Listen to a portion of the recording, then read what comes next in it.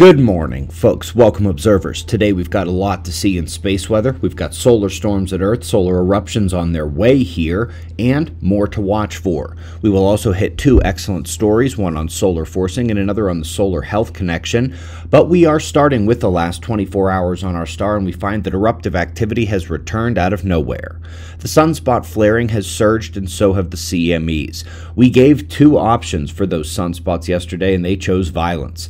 Let's go to the GOES X-ray flux chart to see the rise in solar flares. There's not a great reason to think that'll end today. More solar flares are highly likely. To see the location of the events we've had thus far, it's best to use either the blue 131 or this green 94 angstrom view. Flashes are the flares, and you can see the two central sunspot groups we've been watching are the culprits for now, although more are coming in behind them. Let's check that out actually. Sunspots here over the last day, maturing, growth, complexity. Easy to see why these two in the middle have started flaring. We're also going to be watching the bottom left closely for more development around that large umbra.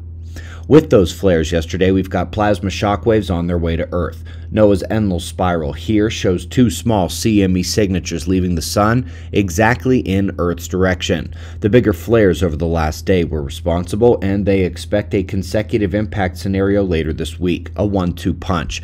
Geomagnetic storms should occur for that impact, and it is noteworthy that we are in some geomagnetic unrest right now due to a coronal hole stream, still enduring elevated speed in the solar wind right now. And while we wait for more shock waves and watch for more flares, there is a massive coronal hole turning in as well. That'll face Earth later this week, and it'll deliver powerful solar wind as well. A space weather uptick is afoot. Now, first up in the articles today is this excellent study confirming literally hundreds that came before, suggesting the sun controls precipitation regimes over Asia. This one particularly focuses on the arid development events in Central Asia and solidly confirms that connection with space weather once again. Lastly, folks, a fantastic study confirming only a few dozen before, but on the critical connection between solar storms and strokes. We have seen this correlation confirmed several times over the last 3 decades, and it relates to the cardiac stress, heart rate variability, and blood pressure impact of the electromagnetic event.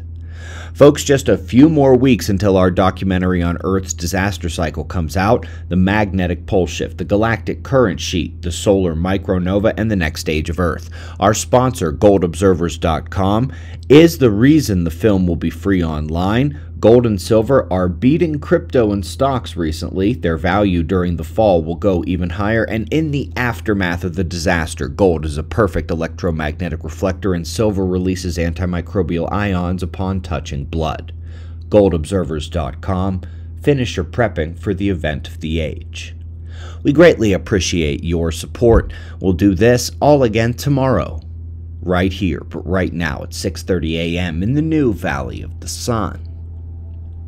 Eyes open, no fear. Be safe, everyone.